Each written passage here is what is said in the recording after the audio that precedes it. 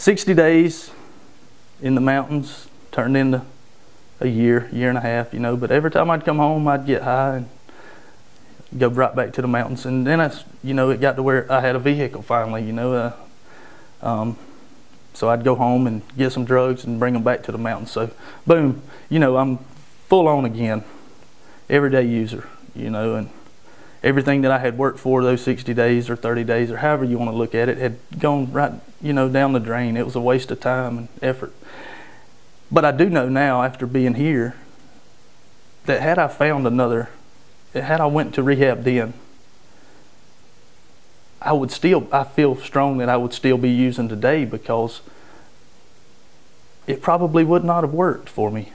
Yeah, and I'd have been right back, you know, then I'd have been discouraged with rehab altogether. I mean, I hear people in here that have been to 3, 4, 5, 6, 7, 8, or more different rehabs and detoxes, and I'm like, there's no way that would have worked for me, because I'd have been discouraged.